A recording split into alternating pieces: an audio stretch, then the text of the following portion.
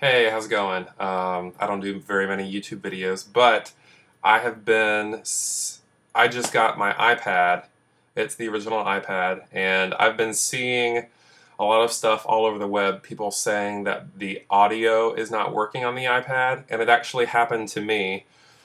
Um, I got mine barely used, but when I got it, audio would work in games, like if there was music, or if I played Pandora, I would get audio out of the speakers, but I would not get audio if I clicked, like if I typed, or I wouldn't get audio when I lock and unlock the iPad, and so I just kind of want to show you what it looks like. Maybe I need to turn this light on. Ooh, that's a lot better. Okay, so I have the 16 gig iPad Wi-Fi, and I'm just going to, oh look, there's a mirror effect. I'm just going to demonstrate how there's no sound. So watch. So I have it. When it unlocks, there's no sound. And then if I go and I try to type,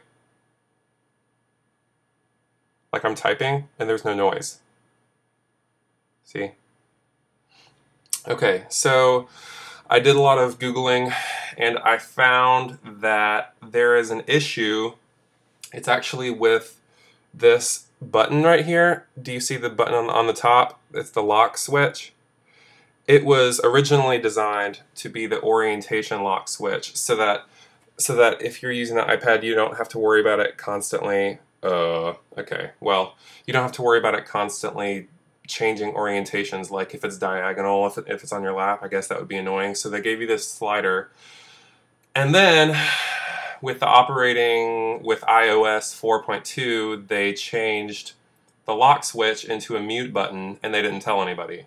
So the thing is, if you're using the side button as a lock switch, then you're actually kind of accidentally muting it. So what you have to do is go into your preferences, your settings, go into the general settings, and then right here it says use side switch to, and if it's clicked on lock rotation, go in and click mute. So that'll fix the problem. And so then now when you change that setting, go up, turn off your lock switch so that you don't see the red, and you should see that. You have audio. And then when you lock your iPad, you'll have noise. Hear that? And then when you turn on your iPad, you'll have noise. And when you type, you'll have noise. Okay, the second part of this issue, if you are using the side button, if you're using the side button as a mute and not as a lock switch, how are you going to lock your orientation if you don't want it to switch? Okay, well, this is actually, it's a software thing. So if you want to do the lock switch, then what you have to do is, okay, double click the home button.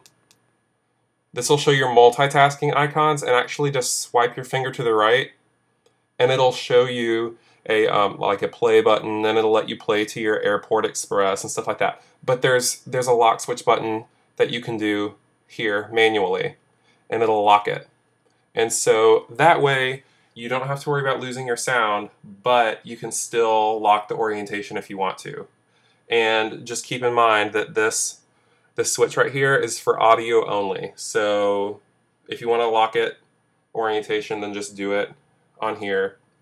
And I hope that helps solve some problems, because I think a lot of people are assuming that just because they don't hear any audio with their keyboard clicks, they're assuming that their iPad is broken. I know I did at first. I thought that somebody sold me a bad iPad, but it just took a little bit of Googling, and I hope that this video helps you with your iPad, and let me know if you have any other questions. Thanks.